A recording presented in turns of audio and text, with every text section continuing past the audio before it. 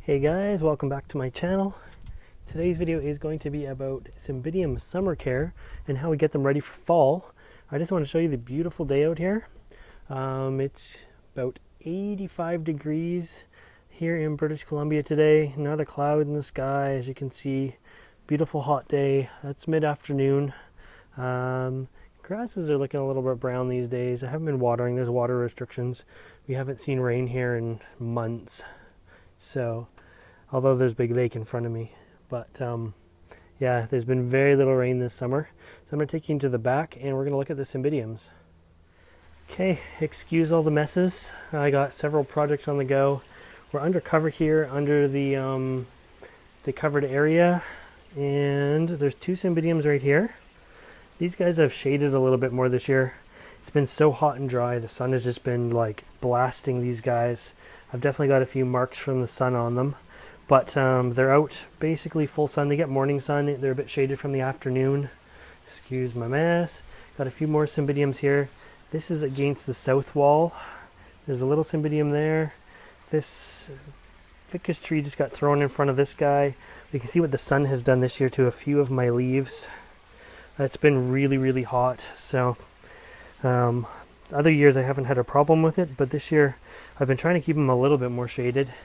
Here's a few more Cymbidiums. You can see they get full sun.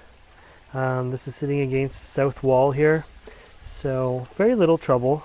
There's a few little tattered ends, and for fall I will trim that up. Just cut it there so you can't really see it. But I've been using a granulated fertilizer this year, a slow release on them, so hopefully that makes a difference. We'll see. Other than that, I have got all my collagen-y species out here. There's one, there's one. There's another one there by the pond. A couple Dendrobium nobilis out here. One there and one there. Again, these guys, they got mites this year. There's some mite damage on it. What are you going to do though? The new growth is coming out healthy down there.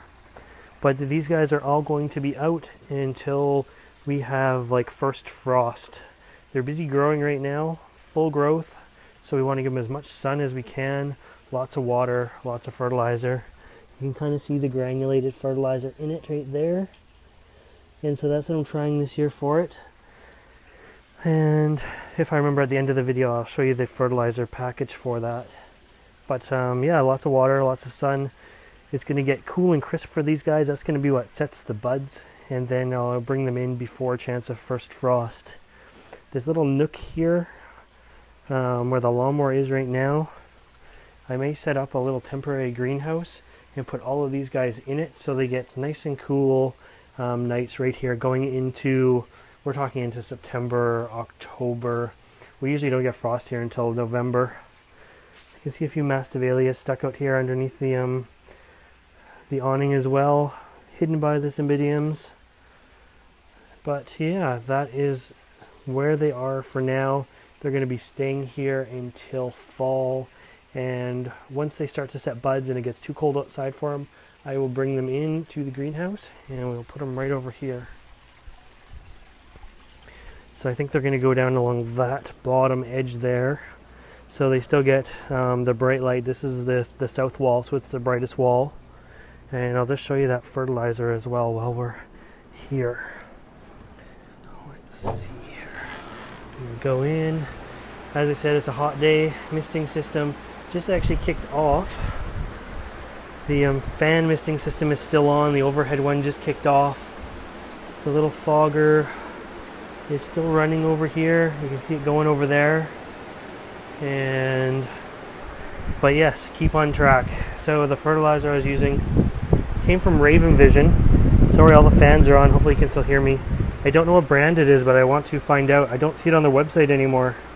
But that is the product. Slow release with micronutrients. You can see I've gone through quite a bit of it, so I'm going to want to find out what this is. I've used it for a lot of the plants in here this year as well, just to take some of the burden of fertilization away.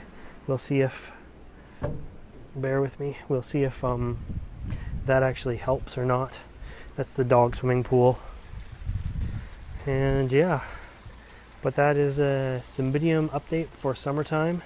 A few care tips for you. Hopefully get the Cymbidiums and the other orchids blooming for the fall and the winter. Anyways, if you like this video and you want to see more like this, make sure you subscribe to my channel. As always, thanks for watching.